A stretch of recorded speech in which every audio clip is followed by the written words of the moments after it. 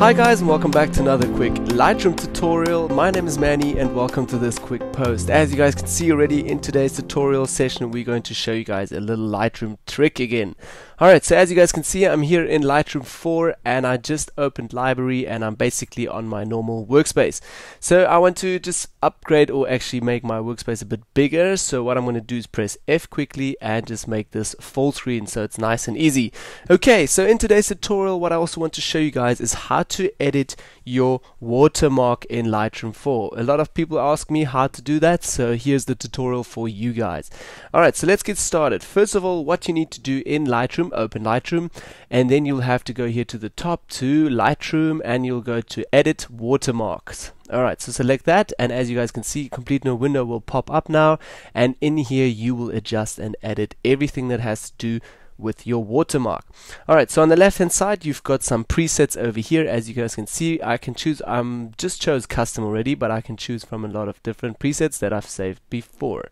Okay, so on the right hand side what we're going to do is basically adjust our watermark and then we will save it. So let's start with that. As you guys can also see down here, you can already type in a certain name that you want to have. So I'm just going to write there just Manny today and put that nice and big.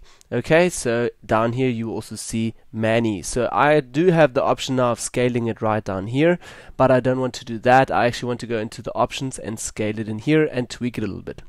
Okay, so our first option here is also to just import an image. If you maybe want to put your real original logo onto your image, you're welcome to do that, and that's very easy. You're just going to choose your custom logo there. So just press on choose and then you'll have to search the location for your file.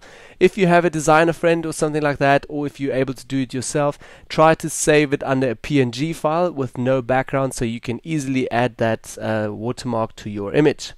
Okay, let's go to next option down here, sorry, text option. So in text options you have a little bit of an option to just tweak your text down here. As you guys can see, the font at the moment, I'm not really a fan of that, so I'm going to change the font to Arial. Arial, there we are, and we have it as Arial. So maybe I also want to just rewrite this and write this all in big, so Manny, and maybe write Manny Photo. Okay, as you guys can see, it's a little bit too big now, so I can still scale it down here. Okay, but we'll still go back to our text options adjustments over here. So under style you can also choose regular or bold, italic, whatever you want to have. I'm going to choose regular for the moment. Then also if you want to space it into the middle, right or left, I think mine is too big now, so that's why it's not moving. And also color, if you would like to have a different color, you can choose different color over here.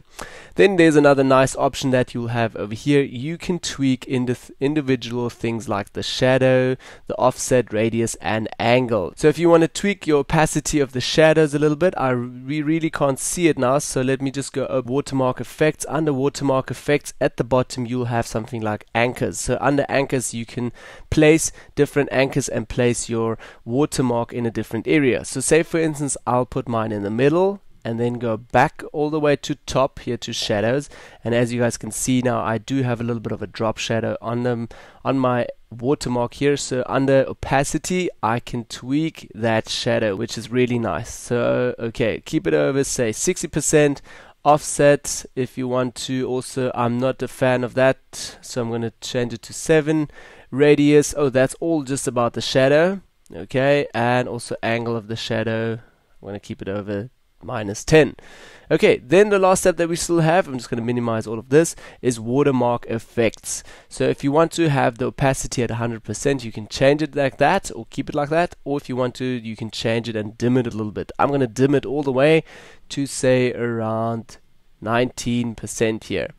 Then also size, proportional, fit or fill. I already changed my size myself, so I would actually like to make it a little bit smaller like this, and then also change my anchor points again. So maybe on the right hand side here at the top. As you guys can see already, this is my preview imported image that I originally have, my original logo. So you can either do that, and I anchored it all the way to the left. Now today we're going to do a text one, so I anchored to the right. Okay.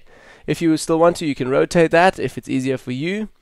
I'm not going to rotate that at all. I'm just going to keep it like that, and we are actually done. So the last step that you'll have to do is now hit save. So I'm going to hit save and it will ask me new preset. So I can save that under tutorial.